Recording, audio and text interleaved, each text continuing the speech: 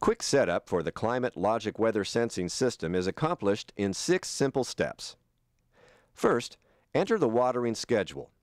Use the controller's Program A and set irrigation run times to irrigate each zone for the hottest, driest time of the year. To avoid runoff issues, divide a zone with 2 staggered start times if needed. Set the controller to water every day if allowed. Otherwise, remember any local restrictions or non-watering days in your schedule. Step 2. Plug in and mount the receiver module. Route the end of the cord through the bottom of the controller and plug it into the controller's remote port. The opening screen now indicates preliminary readings for temperature, water budget, rain detection, time, and date. There are holes to mount the receiver using screws, but for indoor installations we recommend using Velcro strips. It makes programming very easy. If the correct time-date information has not automatically transferred from the controller, first press the menu button at the bottom of the screen and use the up or down buttons to select clock from the list. Press Enter, then Setup.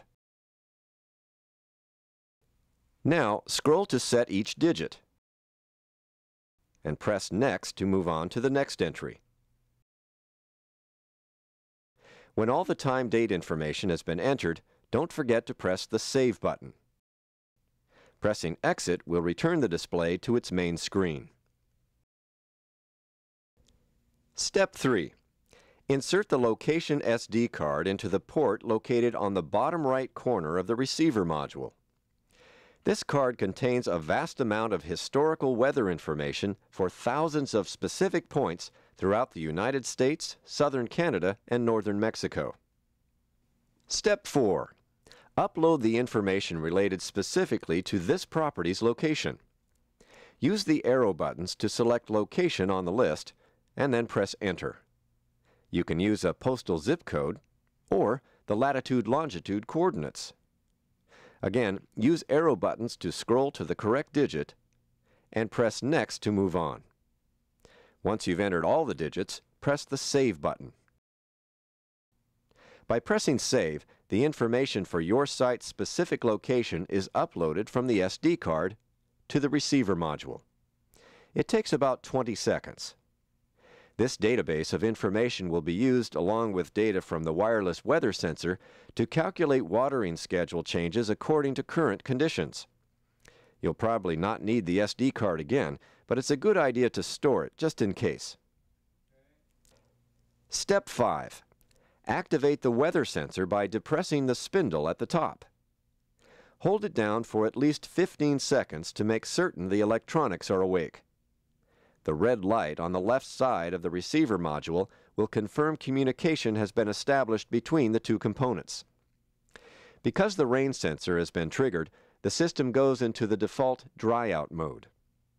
Just press the bypass button to reset the receiver. Step 6.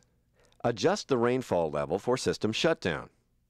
Turn the rainfall adjustment cap to the center position to select a setting between 1/8 and 3/4 of an inch of rainfall. Then turn the cap to lock in your choice. Installation of the sensor can be on the side of a rain gutter or on a flat surface. The ideal location will allow exposure to heat and cold, sunlight, and must receive direct rainfall. With the system up and running, the weather sensor will gather the day's data, sending it to the receiver module. Then, at 8 o'clock in the evening, the Climate Logic system will take over and make its first water budget adjustment. During the hottest, driest weather, the module will display 100% and direct the controller to use full watering run times. Cooler weather will cause the system to adjust the run times to only a percentage of the total time originally scheduled. In addition to the steps covered in this quick start installation process, further customization of the system setup can be made to tailor specific features to specific needs. Please refer to the Installation and User's Guide for further details.